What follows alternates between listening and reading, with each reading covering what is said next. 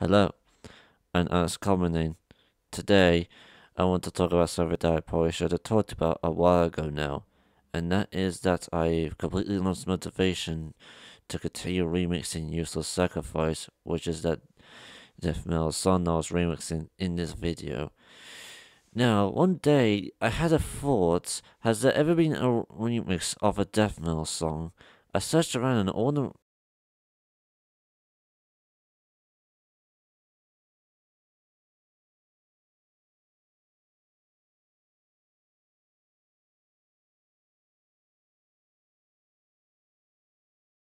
Yeah, that was pretty much a mistake because this was at the time where I was still trying to get better at making music and I was still developing my style. But that wasn't the main reason why I feel like the remix flopped. Uh, The the biggest reason why is because I pretty much did not have a plan at all. I didn't even listen to the entire song. I just felt like just remixing as I went, and I just didn't had any plan. I didn't even know how I was going to make a drop up. So the drop was just, I won't say it was terrible, but it was just it's quite passable, to be honest. And after a while, I just completely stopped. I just felt like doing other songs.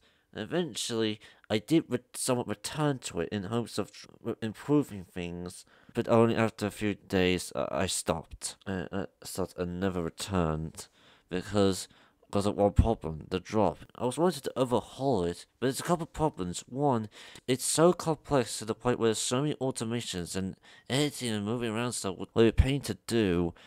And second, I just can't seem to get myself to do it. My brain's just felt like, well, we put so much effort into this, I don't want to get rid of this. And third, I just didn't know what to change about it. And every time I listen to it, my brain goes like, oh, it's good, but every time I think about it in my head, I just know it could be better, but I never get myself to change it. And eventually, I just never return because it just got to a point where I feel like I couldn't make it better. It could be better, I just couldn't.